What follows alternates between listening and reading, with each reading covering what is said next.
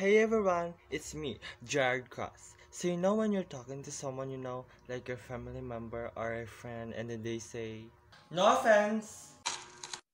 Stop right there. I'm gonna take a wild guess that whatever you're about to say is gonna be offensive. But your hair color looks like unicorn's poop. How would you know what that looks like? Unicorns are not real. Don't you dare say it! They're not real! Bitch! What the fuck?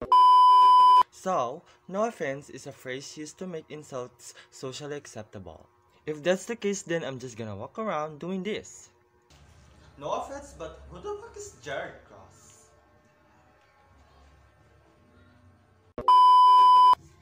Oh my god, Johnny Gilbert let me tweet! No offense, but your mom's a whore. Hey, no offense, but your face looks disgusting. Febby, you have really big bitch tits. What you say? No offense, no. No offense, but your Sojik son says you're gonna die alone. No! So now you know how to get away with insults. But just for once, I would like it to go down like this. Did you find my cell phone? No offense, honey, but you're getting fat. What made you bring this up? Does it suffocate you during sex?